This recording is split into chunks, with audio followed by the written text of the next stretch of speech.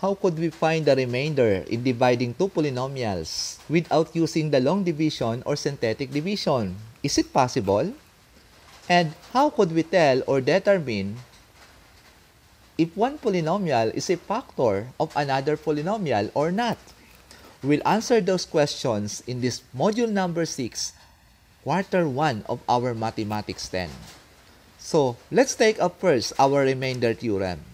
This theorem states that if a polynomial p of x is divided by a binomial x minus r, then the value of p of r is our remainder.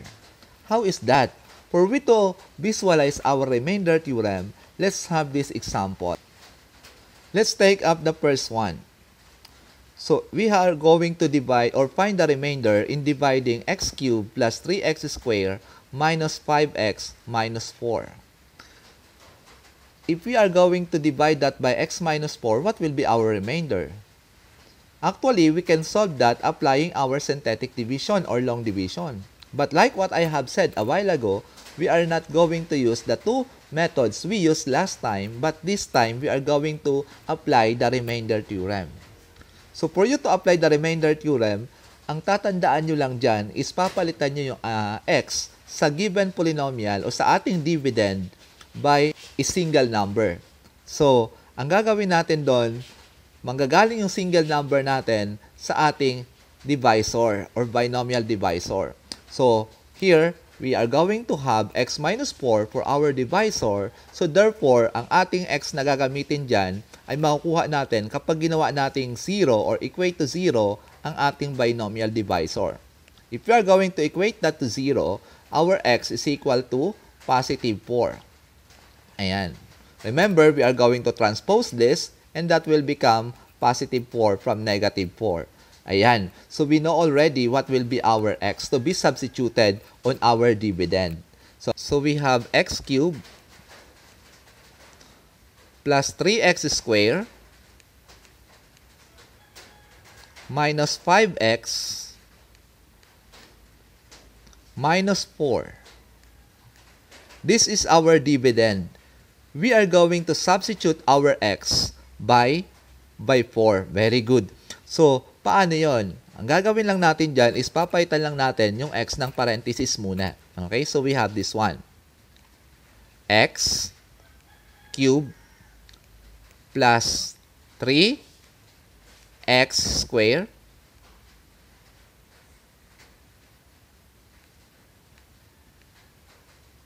minus 5x then minus 4. Okay? So, after substituting our x by parenthesis first, we will now substitute that by values. Okay? So, ang x natin dyan ay 4, this one.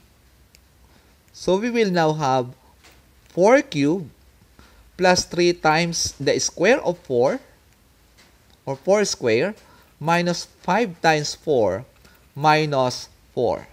Okay? I hope you got it. Then you are going to simplify your answer further. So, 4 cubed is equal to 64 because that is 4 times 4 times 4. Then plus, of course, this is 4 square. So, you are going to simplify that first, 16.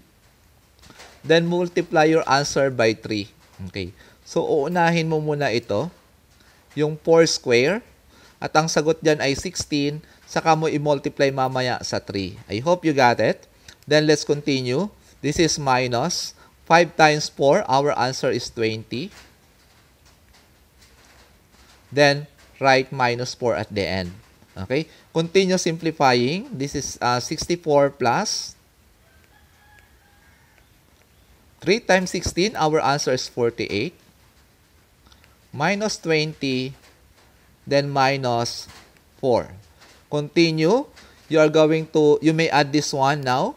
64 plus 48, then minus 20, minus 4. You may solve like that one. Or you may also combine all the two numbers with the same sign. Like this one, the group of positive and the group of negative. At the end, you will have an answer which is equal to 88. Okay.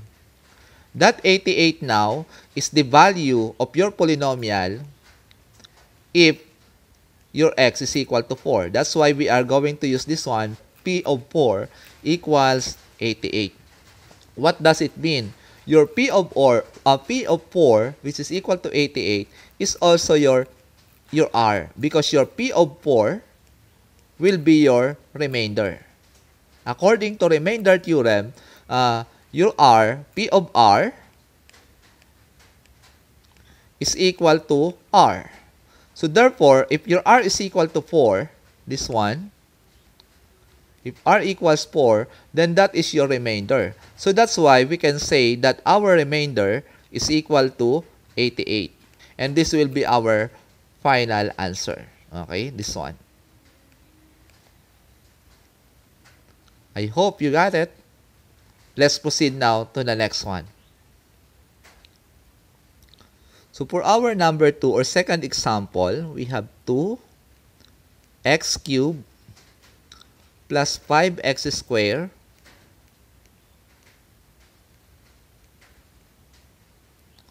minus 6x minus 24. If we are going to find the remainder of this polynomial, if it will be divided by x plus 1, we will substitute our x here by negative 1. Why negative 1? Because our x plus 1 will be equated to 0. So if that x plus 1 will be equated to 0, then our x is equal to, very good, that is equal to negative 1. Remember our negative 1 for x. So we will solve later for our P of negative 1. And that will be our remainder. Okay? So this is our goal or plan. Kailangan hanapin natin yung P of negative 1 at yun ang ating maging remainder. Ibig sabihin nun, papalitan natin yung x natin dyan ng negative 1. And like what I have said earlier, papalitan muna natin yun ng parenthesis. So we have 2, then x cubed plus 5x squared minus 6x minus 24. Then you may now substitute your x by negative 1. So this will become 2 times the cube of negative 1 plus 5 times the square of negative 1 minus 6 times negative 1 and then minus 64 at the end. First, you need to simplify this one. A negative 1 times negative 1 times negative 1, your answer for that is equal to negative 1. Okay? Unahin nyo muna yon. Saka mo i-multiply yung sagot mo sa positive 2, yung nasa unahan. And then, plus, sagutan muna natin yung ating negative 1 square. Our answer for that is equal to 1. Ayan. Positive 1 po yan. And then multiply your answer by 5. Ingat po dito lalo sa sign. So this is positive 1 times 5. And then just continue. We have here negative 6 multiplied by negative 1. Kung mapapansin nyo yung minus 6, ginawa ko na siyang negative 6 para madali tayo. Negative 6 times negative 1, our answer for that is equal to positive 6. Okay, so you may write here positive 6. And then, just put at the end, negative 24 or minus 24. Simplify, we have 2 times negative 1. Our answer for that is equal to, ayan, is equal to negative 2. Then, ayan, positive 5 times 1, our answer for that is equal to positive 5. Then we have positive or plus 6.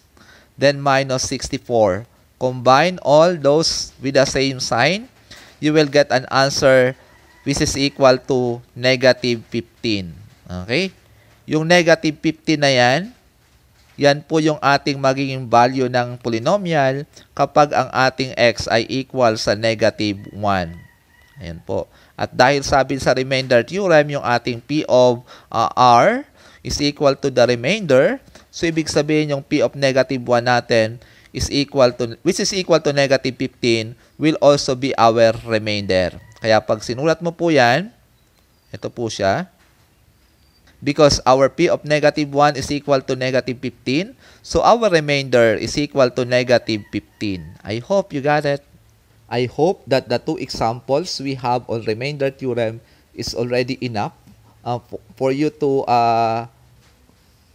determine how to apply the remainder theorem in finding the remainder without using the synthetic division or long division.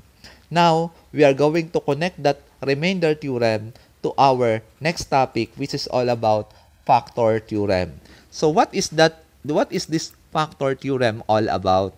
It says here that, or it states that if P of x divided by x minus c, or the binomial x minus c, if we have the remainder P of c which is equal to 0, then x minus c is a factor of P of x. What does it mean? If there is no remainder or the remainder is equal to 0, then that divisor or that polynomial is a factor of another polynomial. How is that? Kung mapapansin natin kanina, sa first example, ang ating remainder sa una ay 88. Okay. Since we have a remainder which is equal to 88, we can say that the second polynomial is not a factor of the first polynomial. Very good. Ayan. How about on the second one? Ang second example natin na nakuha kanina, the remainder is equal to negative 15. So therefore, the second polynomial is not a factor of the first polynomial. Why? Because there is a remainder. Yun yung dalawang examples natin kanina. Now, let's proceed to the next one. Kailan mangyayari na ang isang polynomial ay factor ng isa pang polynomial? Sabi nga sa factor theorem, kapag ang remainder ay 0. So, let's have this example. Ayan. At gamitin natin yung napag-aralan natin kanina. Okay, let's have this given polynomial now. X cubed plus 5x squared plus 7x plus 3. If we will divide this polynomial by x plus 1, we are going to find out if there is a remainder. If there is no remainder or remainder equals 0, then we can say at the end that it is that x plus 1 or the other polynomial is a factor of this given polynomial. Okay? Since our divisor is x plus 1, so ang una natin gagawin is equate that to 0. So x plus 1 equals 0. Para malaman natin kung ano yung ipapalit natin dun sa x, di ba? So we have x is equal to negative 1. Very good. Pag nalaman na natin yan, ang una natin gagawin dun, balik tayo dun sa ating polynomial. Okay? After you know already what will be your x to be substituted later, punta na po tayo sa ating given polynomial. Ang una mo natin gagawin, katulad na sabi ko kanina, is papalitan mo natin yung x ng parentheses. So we have x cubed plus 5x squared plus 7x plus 3. Okay? So after that, you can now substitute your negative 1 to all the x there. So we have now negative 1 cubed plus 5 times the square of negative 1 plus 7 times negative 1 plus 3. Then simplify your answer further. What is the cube of negative 1? Our answer for that is negative 1. Okay? Plus 5. Okay? We must simplify this one first. Negative 1 times negative 1 or the square of negative 1. Our answer for that is positive 1. And then we have this one. 7 times negative 1. Our answer for that is negative 7. So pwede natin tanggalin to. Instead of plus negative 7, ang ilalagay natin dyan is negative 7 or minus 7. Then plus 3. Since may parenthesis pa dito, tanggalin na natin yan. Okay, pwede ko nang burahin dyan. 5 times 1 lang naman. Ang sagot natin doon ay 5. Okay? So, dito na tayo nagtuloy. And then we are going to write here, pwedeng pagsamahin yung dalawang magkapareho ng sign. The answer for that is negative 8. And then, sa positive 5 and positive 3, our answer for that is positive 8. Then combine or add our answer for negative 8 plus 8. We have 0. Okay, very good. So, our P of negative 1 or the value of the polynomial at negative 1 is equal to 0. Since that negative 1 is our R, pwede na tayo magsabi dyan na P of negative 1 is the remainder. And because of that, our remainder for this is equal to 0. Dahil nagkaroon tayo dyan ng remainder na 0, what is our conclusion now? So we can say that x plus 1 is a factor of the given polynomial. Okay? So we have this one. Ayan. I hope you got it. So what is important here? If the remainder is equal to 0, then we can say that the second polynomial is a factor of the first polynomial. Okay? I hope you got it.